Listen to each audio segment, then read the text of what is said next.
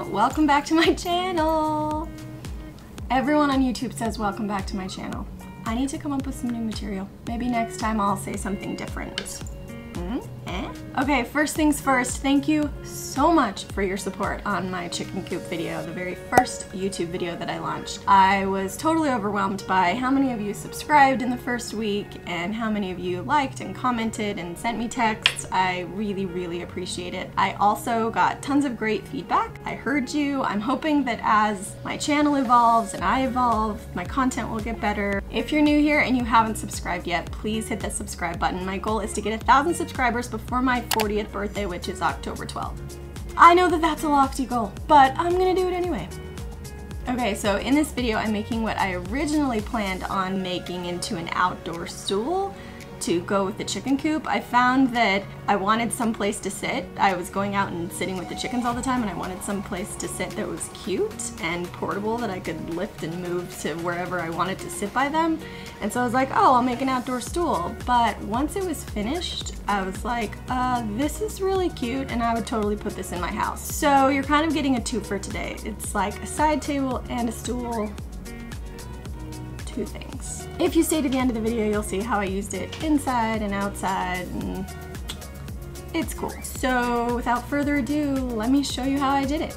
So this pine tree log was sitting in my backyard in a wood pile, and when I saw this one in particular, it was begging me to turn it into something awesome.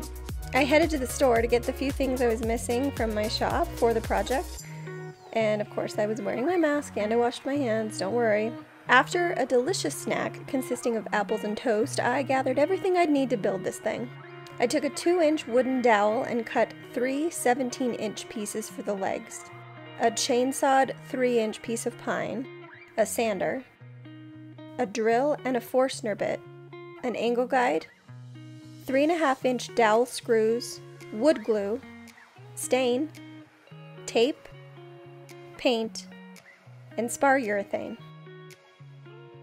Okay, first things first, getting a straight cut on a chainsaw is no easy feat. I did not attempt this part myself. I had an expert make the cut, but even with an expert chainsaw cut, it still was not perfectly level, so I took to sanding a lot. I've seen all sorts of ways to level a slab of pine, but I chose to just sand the heck out of it and leave it a little bit rustic. Next up was prepping the legs. I gave them a rough sanding and then cleared off any sawdust with a blower and some tack cloth. I grabbed my go-to stain and gave it a quick stir. Pro tip, all of the pigment settles at the bottom of a stain can, so make sure you stir the stain really well, don't shake it. I used the color Early American. It's such a great color, guys. I use it all the time. It's not too yellow, not too red, it's just a really fantastic neutral wood tone. This is the moment when I realized that staining the bottom of the legs was a complete waste of time because I planned to cut the legs off later. Good job, Sarah.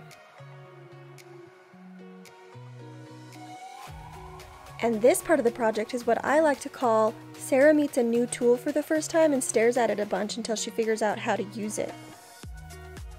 This is called an angle guide, and I used it to help me get a perfect straight angle on the holes where the legs go so that the legs aren't just straight up and down when it's all finished. I've never used one of these things and legit just stared at it until I knew exactly how I was going to go about using it.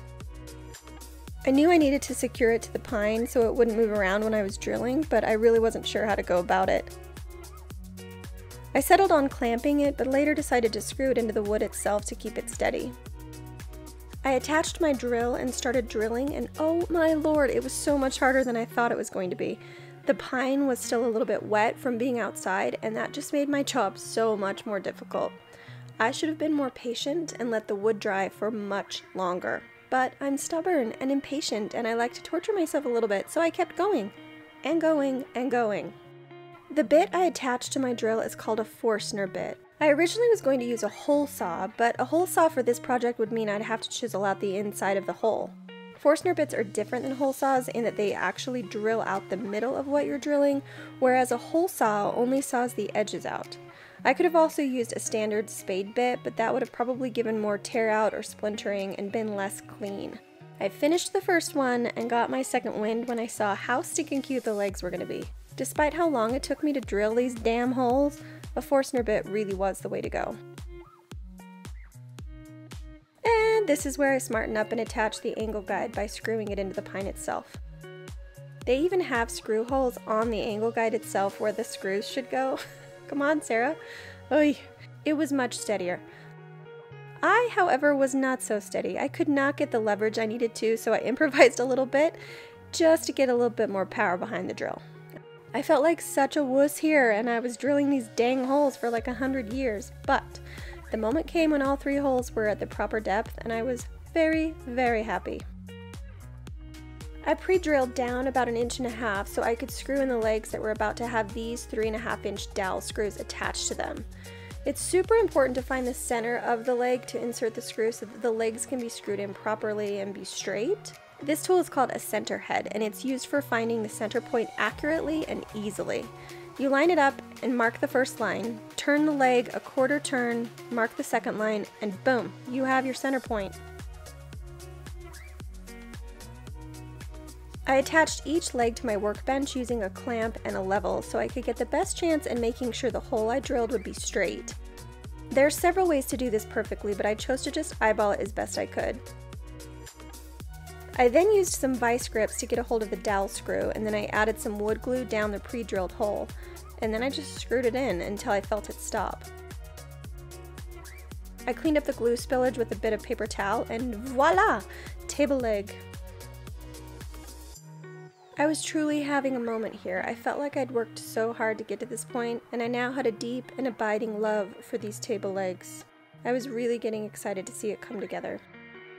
I globbed on a bunch of wood glue to the pine where I drilled the leg holes and then started twisting each leg one by one. It took a lot of twisting. This hurt my hands and my pride, and it made me question the meaning of life, but after 10 minutes of twisting, these legs were super solid, and I had a table.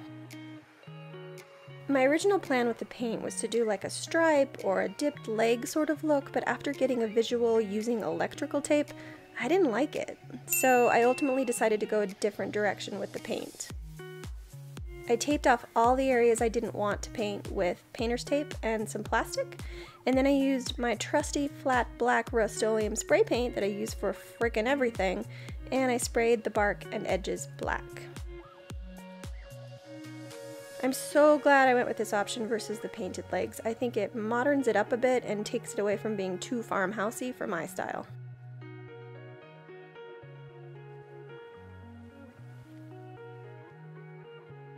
I sanded the top once more for good measure just to make sure it was really smooth, and then I moved on to leveling the legs and cutting them at the proper angle. I used a piece of scrap wood, laid my pencil flat against it, and used that as sort of like a little guide to go around the bottom of the legs.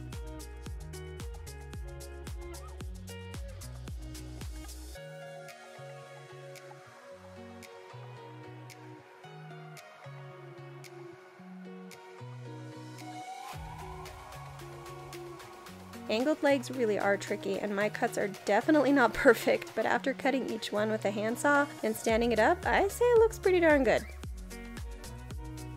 The final step was throwing on a clear coat. I used spar urethane and a brush and just did 3 or 4 coats. Like I said in the intro, I originally planned to have this be an outdoor stool, and I wanted to make sure it was really well sealed and the weather wasn't going to totally destroy it.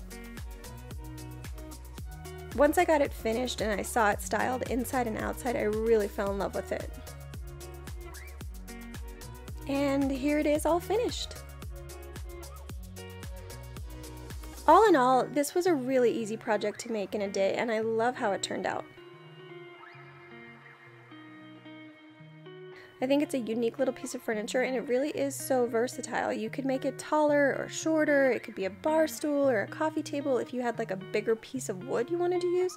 And the cool thing about it is each one is different, and it has its own little personality. I love that. If you liked this video, please give it a thumbs up. I upload every single Sunday, so don't forget to subscribe to my channel so that you never miss a video. Thank you so much for watching, and I'll see you next Sunday.